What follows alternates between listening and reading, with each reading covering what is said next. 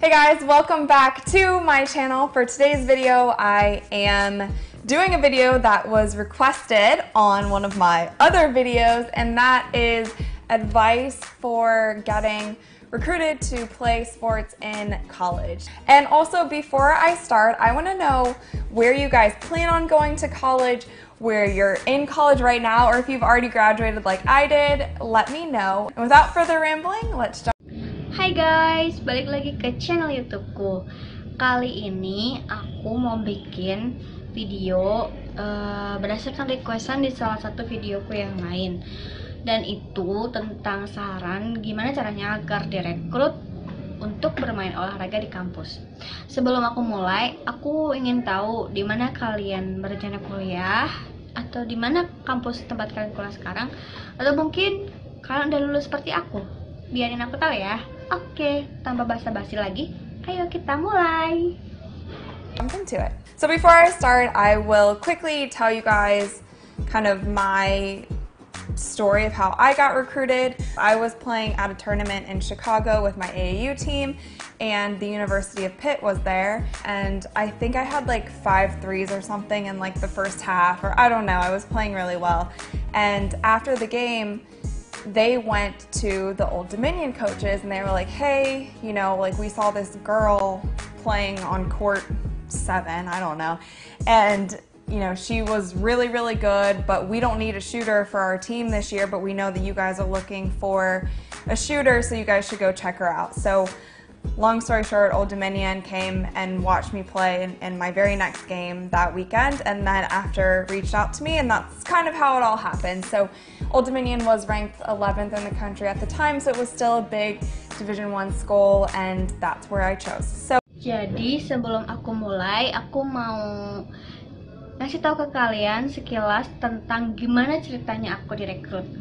Aku bermain di sebuah turnamen di Chicago dengan tim AAU, dan Universitas Pitt ada di sana. Aku pikir aku punya 5 atau 3 babak pertama, aku nggak tahu. Aku cuma berpikir aku untuk bermain dengan baik. Dan setelah pertandingan, mereka menghampiri Old Dominion, pelatih-pelatih Old Dominion, dan mereka bilang, kamu tahu nggak, kita ngeliat gadis ini bermain di lapangan nomor 7 atau berapa gitu, aku nggak tahu, aku lupa. Dan aku lihat dia benar-benar bagus, tapi kami lagi nggak butuh shooter untuk tim kami tahun ini. Kami tahu kalau kalian lagi mencari seorang shooter, jadi kalian harus cek kemampuannya. Panjang ceritanya, hingga singkat cerita, akhirnya Old Dominion datang dan menyaksikan pertandingan basketku pada akhir pekan. Dan kemudian setelah mengulurkan tangannya padaku, semua itu terjadi gitu aja. Old Dominion menduduki peringkat ke-11 nasional pada saat itu, sehingga masih merupakan divisi besar di sekolah yang aku pilih. So that's kind of my story, but on to the tips that I would suggest you guys do if you are trying to get a scholarship. And my first tip is to get really, really good at your sport. And obviously I know basketball best, so this video will kind of be based around like getting a scholarship in basketball, but get really good, practice.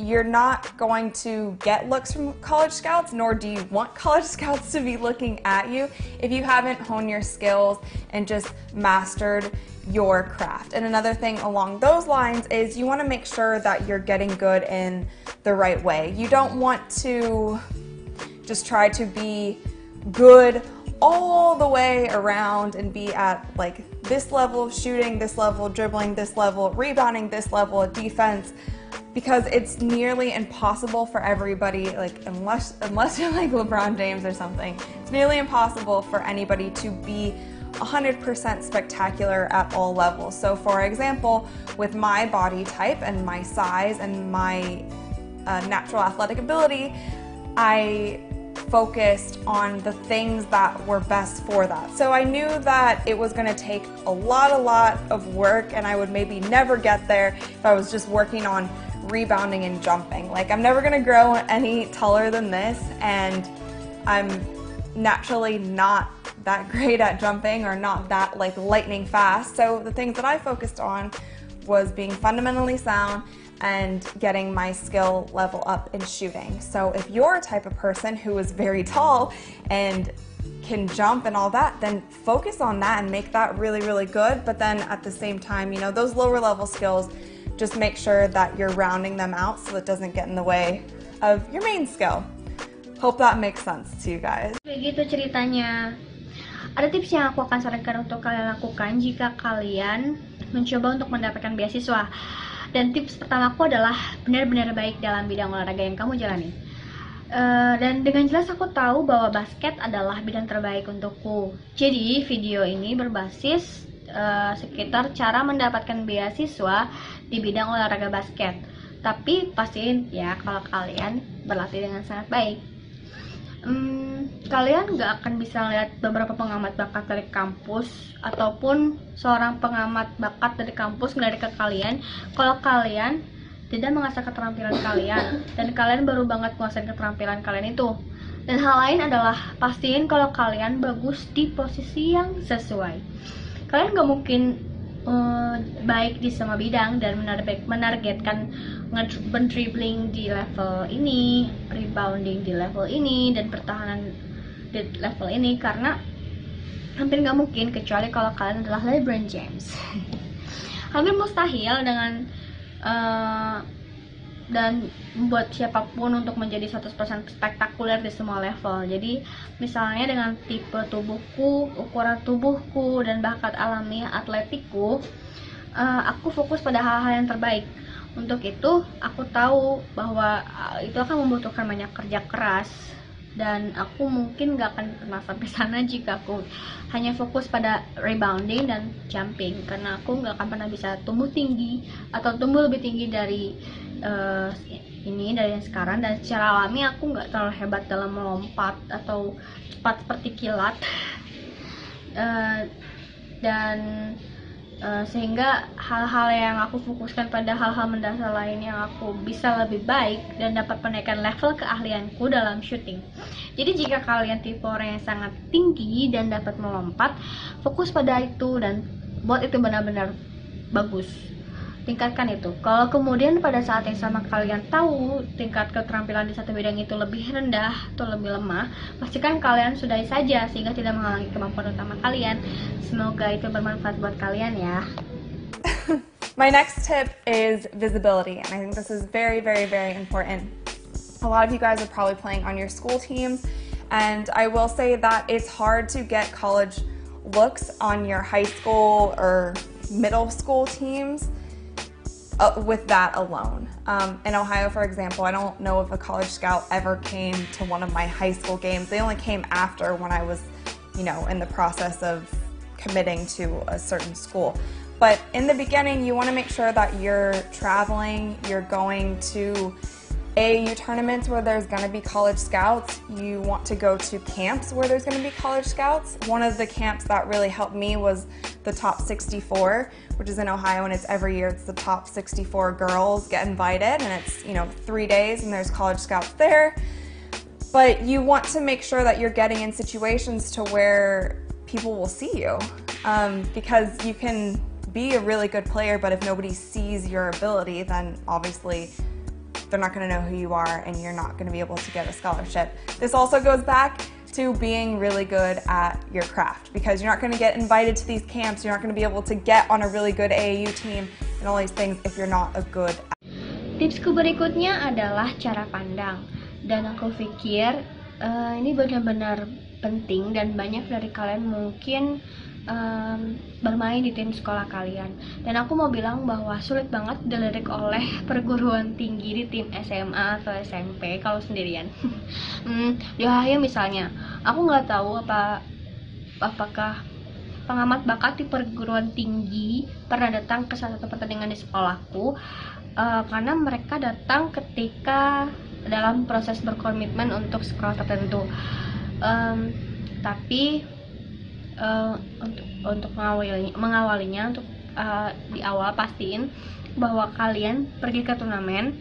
Di sana akan ada pengamat-pengamat bakat di perguruan tinggi yang kalian ingin pergi atau masuk di kampus-kampusnya, dan di sana akan ada pelatih atau ya akan ada pelatihnya.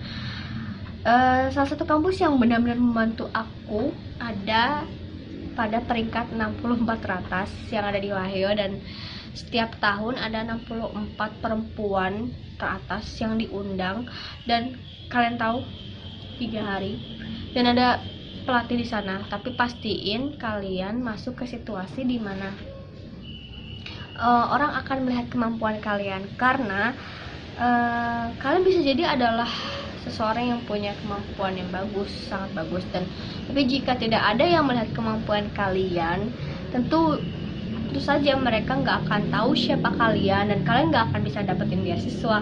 Jadi balik lagi, jadilah yang terbaik dengan keahlian kalian, karena kalian gak akan diundang ke kampus-kampus tersebut, kalian gak akan bisa mendapatkan tim AAU yang sangat bagus dan yang lainnya jika kalian bukan atlet yang baik. My third tip is when you're in front of college scouts and you know that they're at your games, you need to always play hard. No matter what type of game you're having, you could be missing every single shot, you could be scoring and making every single basket, but you want to make sure that you are playing hard and you're keeping your energy positive and you're supporting your teammates and you're doing all of those little things. These scouts are they're trained to find good talent and they know when you're a good player, so you could be missing every single shot and you just having an off day shooting, but they might see your form and your ability, and then they also see, on the defensive end, you're diving on the ground and getting loose balls and rebounding and cheering for your team, and you're not letting anything get in your head. That kind of stuff goes so far, but the thing that's gonna really mess you up is if you are getting a bad attitude, if you're fighting with the refs, if you're not cheering on your teammates, if you're playing selfishly, if you're not sprinting back on defense, if you're, not pushing the ball up the court on offense. Those kind of things are going to hurt you way more than having an off game when it comes to skill. Tips ketigaku adalah ketika kalian berada di depan pengamat bakat dan kalian tahu bahwa mereka berada di pertandingan kalian, kalian harus selalu bermain dengan giat. Gak peduli apapun jenis permainan yang kalian jalani, kalian gak bisa kehilangan setiap shooting. Kalian harus bisa mencetak skor ke gawang, ke keranjang dan pastiin kalau kalian bermain dengan gigih dan tetap menjaga energi positif kalian. Dukung rekan tim kalian dan lakukan semua hal kecil seperti itu. Para pengamat bakat tersebut begitu berusaha mencari bakat yang baik dan mereka tahu ketika kalian adalah pemain yang bagus. Jadi mungkin kamu bisa salah shoot dan memiliki istirahat sehari, tapi bisa jadi mereka memperhatikan gaya dan kemampuan kalian dan kemudian mereka juga melihat kalian dengan sesuatu yang berbeda, tergantung gimana kalian mencet lapangan. Apakah kalian kehilangan kontrol terhadap bola, bagaimana cara kalian memantulkan bola, dan sorakan kalian untuk tim kalian dan pastinya kalian gak akan membiarkan sesuatu masuk ke dalam pikiran kalian dan berjalan begitu jauh. Tapi hal yang akan benar-benar mengacaukan kalian adalah jika kalian bersikap buruk, kalian berkelahi dengan yang lain, dan kalian tidak memikirkan rekan tim kalian, rekan satu tim kalian bermain dengan egois dan tidak berlari ke pertahanan, dan juga jika kalian tidak mendorong bola di lapangan untuk menyerang. Hal-hal semacam itu akan lebih menyakitkan kalian daripada berhenti bermain dalam hal keterampilan. My next tip is once these letters start coming in, which you might have had some start coming in already, but once the letters start coming from coaches and scouts, you want to make sure that you follow up. And you'll probably get letters, depending on your skill level, from D3 all the way up to Division 1. And I did that as well. One thing that you don't want to do is kind of exclude any school from your radar, because you really never know what's going to happen, and you never know at the end of your junior year or going into your senior year, your priorities might change, what you want in a school might change, you just kind of never know. So the last thing you want to do is kind of put off a school that, you know, your freshman year, you're like, oh no, that's small Division I, like I'm not going there, like I'm going to a big D1 school, but you kind of never know what's going to happen. So you want to make sure that you keep all of those doors open, be cordial with everybody, follow up with the coaches, and just be open-minded to all of the interest that you're getting. Tips aku berikutnya adalah ketika kalian sudah mulai mendapatkan surat di mana kalian tahu bahwa mungkin kalian sudah mendapatkan apa yang kalian inginkan, tapi setelah surat-surat tersebut mulai berdatangan dari pelatih dan pengamat bakat, pastiin kalau kalian akan lanjutin itu, dan mungkin kalian akan mendapatkan surat tergantung pada tingkat keterampilan kalian. Kalian tahu D3 sampai divisi 1 selama ini, dan aku juga ngelakuin itu sebaik mungkin. Satu hal yang tidak boleh kalian lakukan adalah mengecualikan sekolah manapun dari jangkauan kalian, karena kalian nggak akan pernah tahu apa yang akan terjadi, dan kalian nggak pernah tahu pada akhir tahun pertama kalian sebagai junior atau masuk ke tahun senior kalian, prioritas kalian berubah atau enggak, apa yang kalian inginkan di sekolah berubah atau enggak. Mungkin juga itu bisa mengubah diri kalian hingga yang terakhir, jangan nolak sebuah sekolah. Kayak apa ya, kayak di tahun-tahun pertama kalian sekolah, ya ampun itu divisi kecil, aku nggak akan pergi ke sana, aku akan pergi ke sekolah D1. Tapi kalian nggak pernah tahu apa yang akan terjadi, sehingga pastiin kalau kalian menjaga agar tetap terbuka dengan semua orang, mengikuti pelatih, dan berpikiran terbuka untuk semua minat yang kalian dapatkan. Go on visits to these colleges.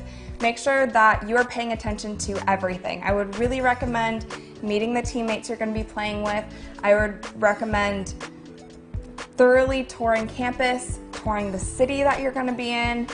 There's so many factors, and I think a lot of people going into college athletics kind of are just thinking about the sport, and I know that I did that, and that's one mistake that I might have, changed if I went back and did it again.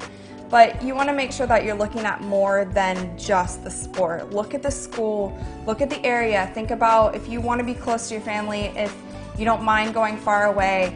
See if you get along with the team, while you're there. And another thing to take into consideration is the coaches that are recruiting you may not be there when you get there. For example, 2 of the coaches that were recruiting me that I was very, very, very close with, when I got there during summer training in my freshman year at Old Dominion, they weren't there anymore. And I was really sad, and I was kind of blindsided by that because I had built up such a relationship. So if you like a lot of things about the school and one thing changes, then you might be okay, it's not that big of a deal. But if you're not happy with a lot of things, you just want to make sure that you're paying attention to everything, and there's so much more to your college experience than just sport.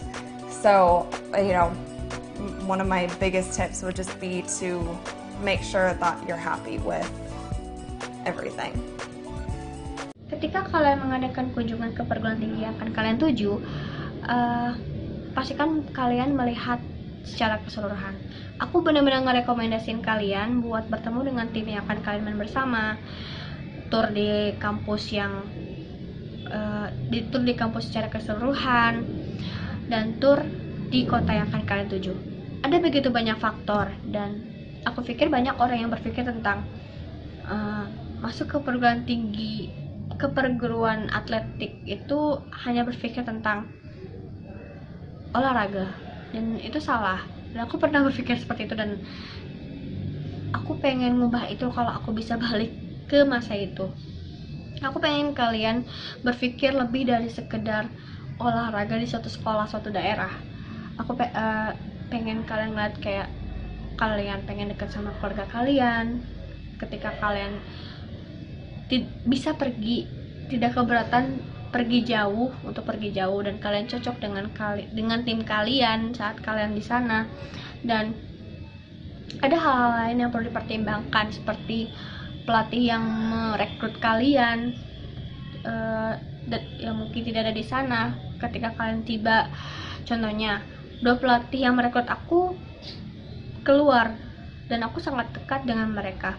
ketika aku tiba di sana saat musim panas dan di awal-awal tahun aku ada di The Old Dominion, mereka nggak ada lagi di sana dan aku benar-benar sedih dan merasa buta dan karena aku akan ngebangun hubungan seperti itu. Jadi kalau kalian suka sama banyak hal tentang sekolah dan sesuatu berubah, kalian akan baik-baik saja dan itu bukan suatu masalah besar buat kalian. Tapi kalau kalian nggak senang dengan banyak hal dan kalian hanya ingin mastiin bahwa kalian memperhatikan segalanya dan ada lebih banyak lagi untuk pengalaman untuk kuliah dari sekedar olahraga. Jadi salah satu tips terbesarku adalah pastiin kalau kalian senang dengan semuanya. And my last tip is to just be true to yourself, because remember guys, at the end of the day, you're the one who is going to this school that you're choosing. Your family, obviously you trust them and you want to make them happy, but at the same time, they're not going to school. Like, you're the one who's going to be there for 4 years and having the day-to-day classes and practices and being with that team. You know, your friends might want you to go this place because, you know, they have a good like party scene or their jerseys are cool, but you really need to stay true to yourself and do what you think is best for you and really listen to your gut on that end. All right, so those are my tips for getting recruited to play sports in college. Make sure that you guys give this video a thumbs up if it was helpful for you, because if you give it a thumbs up, then it helps more people see this video. So make sure that you do that. And don't forget to subscribe for more videos every week. All right, guys, I'll see you later. Dan tips terakhirku adalah jujur pada diri kalian. Karena ingat guys, pada akhirnya kalian adalah orang yang akan pergi ke sekolah yang kalian pilih. Tentu saja kalian percaya pada keluarga kalian dan ingin membuat mereka bahagia. Tetapi pada saat yang sama, mereka nggak akan pergi ke sekolah karena kalian satu-satunya yang akan berada di sana selama 4 tahun. Kalian akan masuk kelas dan praktik sehari-hari bersama dengan tim kalian. Teman-teman kalian mungkin nggak akan mau pergi ke tempat itu karena mereka punya tempat pesta yang bagus, kaos mereka keren, tapi kalian harus tetap teguh pada diri kalian sendiri dan melakukan apa yang menurut kalian terbaik untuk diri kalian sendiri dan mendengarkan apa yang dikatakan oleh Tuhan kalian.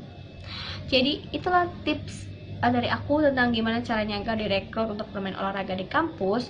Jadi pastiin kalau kalian memberikan jempol di video ini jika ini membantu kalian, karena like kalian akan membantu lebih banyak orang untuk melihat video ini. Jadi jangan lupa dan juga subscribe video ini agar lebih banyak video di setiap minggunya. Oke guys, sampai ketemu nanti.